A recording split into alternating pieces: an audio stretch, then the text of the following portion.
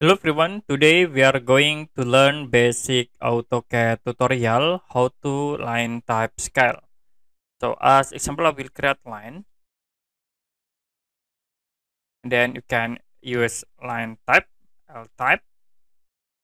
So I will click load and then I will load this example line. Okay, I show this, click OK. Okay, and then you can select the line object, go to properties and then you can set for the line type into the selected line. So we have this line type.